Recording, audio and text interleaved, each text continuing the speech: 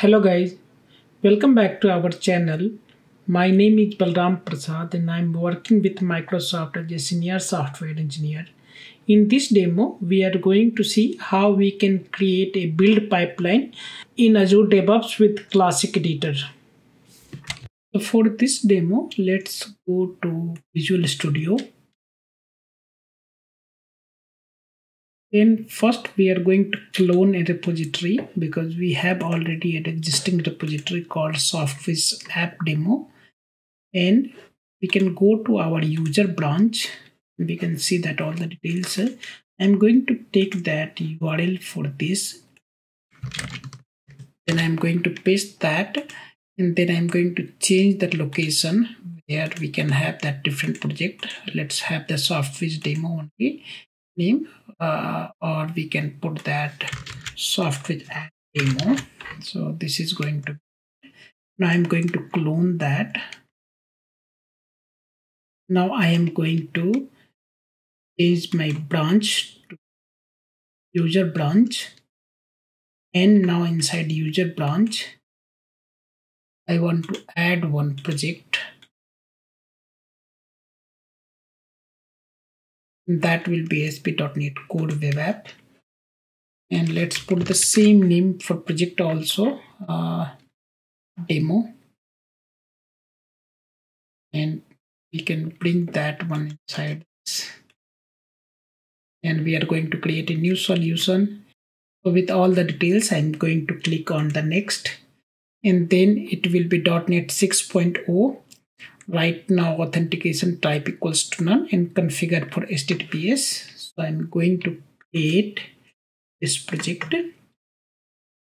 Now right now it is into folder view. I want to change into solution explorer view, and for project I am going to change that one little bit and say that testing CINCD Softwiz demo. Let's run this locally first to see. This is up and running. Now I'm going to push my changes to my local branch. For that I'm going to git changes. I'm going to select what files I'm going to push. Not going to push all these files because that's not necessary. So I'm going to ignore that file. We can select that, hey, ignore this local item, bin files or object files. Let's ignore that. I want to check in my pages. I want to ignore my properties, launch settings, and then ignore this local item. I want to do that CSS. I want to do site.js. I do not want to do lib and other things. The state distribution, jQuery, CS and other things. So I'm not going to. So let's ignore this. Let's ignore that www root itself because that I don't think is required. Ignore that. And now I'm going to select whatever we need. Stage that. And then put any thing. Initial commit is that, and right now it is committed locally. I'm going to push to my branch. Now we have already this branch, so let's go and see that one. If we freeze that one, we have just check in. We can create a PR to main. But before that one, I want to set up and see that how the build look like and build is being successful or not. I'm going to click on the setup build. Now we have multiple way to set up the pipeline, and we can go because we have that core framework setup. So we can go and select that core framework, and we have multiple options to see that. And .NET Core framework. So right now what is our selection over there? We can see that in more details that we have selected .NET Core, .NET Framework 6, I guess. .NET Framework, .NET 6, not Core. So I'm going with it. So we are going with this selection now, ASP.NET Core, .NET Framework. And we can have Azure pipeline, which will be YML pipeline, which is going to build and then it is going to test. We can have this way also, and we can have different way. Right now, this is YML way. I am going to create with the classic way. So I can go to pipeline. In pipeline, I can say that create pipeline. And in pipeline, if we select this one YML way, then it will go to new way. But let's go for classic editor. Now we have to select our repository, which is our Softswitch web app demo. Default branch for manual and scheduled build is main, and we can change that one when we are going to trigger. So let's keep that. And let's click on continue. And if you have multiple team project, then you can change the project. If you have multiple repository in a different way, so you can change that whatever you want to do. But for this demo, because our code is in Softswitch web app and demo, we will go with that. So next will be that which type of template you want to use. You can have empty job. You can select that whatever featured way we can have. So let's go ahead and select ASP.NET because we know that our web app is ASP.NET Core web app. Then we can use this template. So I'm going to click and apply. Now we can change the name. If you see, the name is coming demo ASP.NET CI. The CI is continuous integration. So let's change the name. Softswitch demo web app build. And the next we can see that pipeline where it is going to run. So this is going to run agent pool is right now Azure pipeline because we have not set up any hosted pipeline and other things, so that you can get if you do not have any option to see this one, you can raise the form so that you can get free grant from Microsoft to use Azure pipeline. And then we will see that which kind of job and other things are there, all the version, whatever details are there. And then first task, so it will install the NuGet on that machine where the build is going to happen. So this is 4.4.1 is quite old. So I'm going to change this one as a 6.1.0 and 6.1.0 at least. And then next task is NuGet restore, where we have this whatever solution is inside our code. It is going to pick that one, see that where is the path for package config or project.json depending upon project type. Then it is going to run NuGet store command. And right now this feed is we can see that feed or use NuGet packages from nuget.org.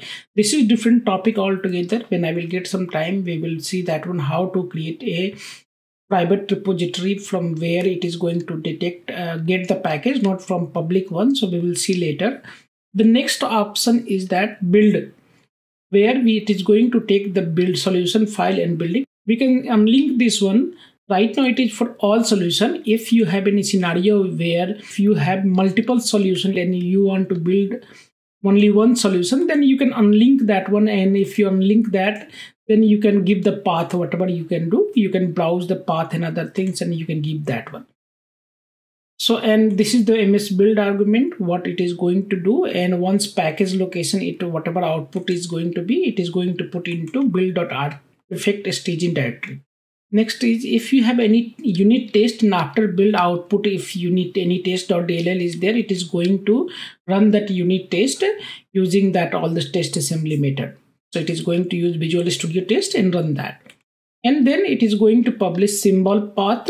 And then finally it is going to publish that artifact, which is the output from build staging directory to main drop location. And this is what this build is going to do. So let's go ahead and save this build and queue that. So while we are going to queue, we need to put the comment, and I'm going to put the comment that initial build and which branch or tag we want to use. So right now our code is into my user branch. So I'm going to select that and then I am going to save and run. Now we can see that it is going to use this my user branch, and this is that a change, code change, it is commit, it is going to run. So this was the last commit, we did that, and then it is going to run and it is going to display all the details for that. And then we can see that what is happening by going into agent job. Right now it is in slicing, and once in slicing is done, it is going to do all the steps which we talked about. So right now it is checking out all the code from our repository. Now it is going to install and see that if NuGet is present with that person on build machine or not. Then NuGet restored from that package is going to happen. All the package whatever we are using into our solution, it is going to restore all this. Then now it is building the solution, and we have this software demo .solution. So it is going to build right now. Now it failed. Let's see. It is saying that the feature global directory is currently in preview. Let's go ahead and see if we have to update anything. In build solution right now, it says that Visual Studio latest. So I'm going to select that with Visual Studio 2022 and I will give a try. I can skip this comment and I can select my branch.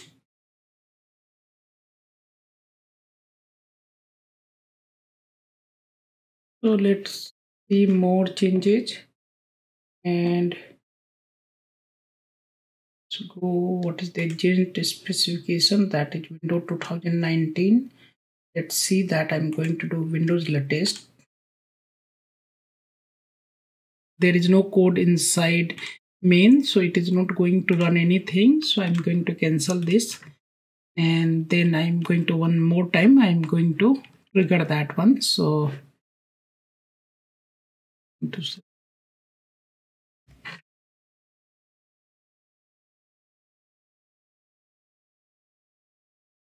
now it is working. It was using the old version of VMs, that is why it was not working.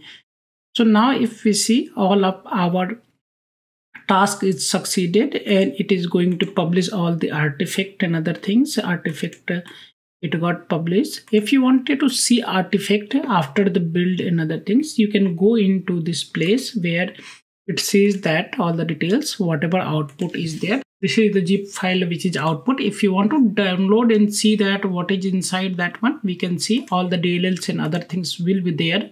Okay, so once we download that one, we can go ahead and see what are the different contents inside this one. Drop file is there, and if we drill down, we can see the output of all the bin files and other things would be present over there. So if you see this application and all the settings on www root and other things is going to come. So this is how this build works if you are using classic and template. If you want to create one more without template, then if we go into use classic, and then same thing we have to select, and if we click on the continue, we can go for either YML or either template, and either we can go for empty job where all the settings will come. Let me select that latest version first in the pipeline, and then we can change the name.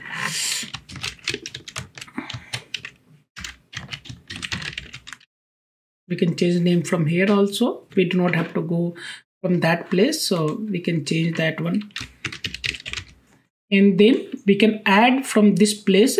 So we can have different complex things also. If we wanted to have multiple agent settings and multiple steps, we can do from classic editor also, and we will see that one inside the YML also. For that place also, if you wanted to add any task in this agent job, we can go ahead here, and now we can find that one, that hey, I want to do NuGet. So what we want to go, and we want to see that hey, I want to install the NuGet package. So let's go ahead and see which version we want to do, right? 6.10. So we want to install. Now what we want to do, so we want to do NuGet restore next step.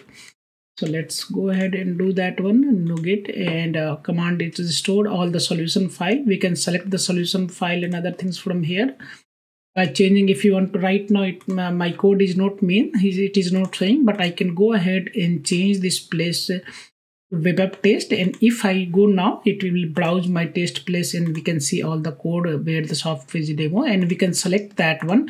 Individual solution is also going to build, that way also we can do.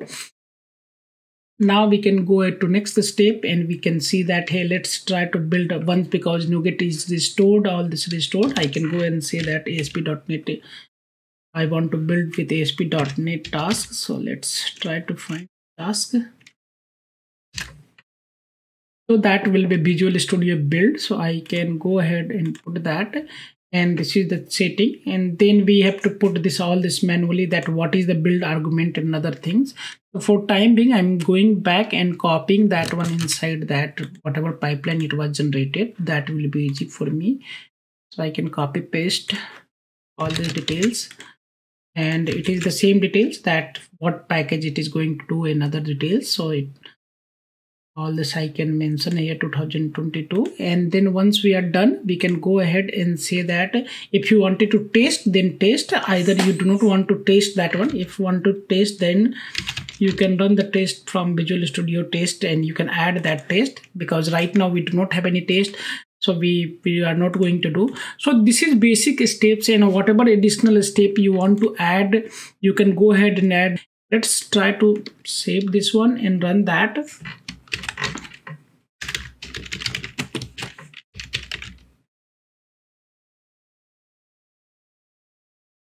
Now let's see that.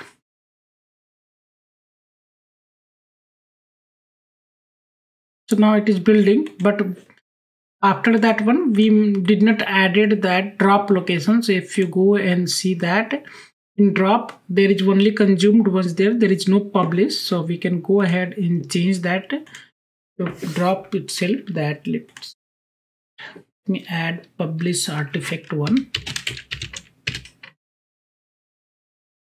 So publish build artifact, we have to do that. And whatever is in from build staging directory to drop, it is going to do that one. So let's save in queue one more time.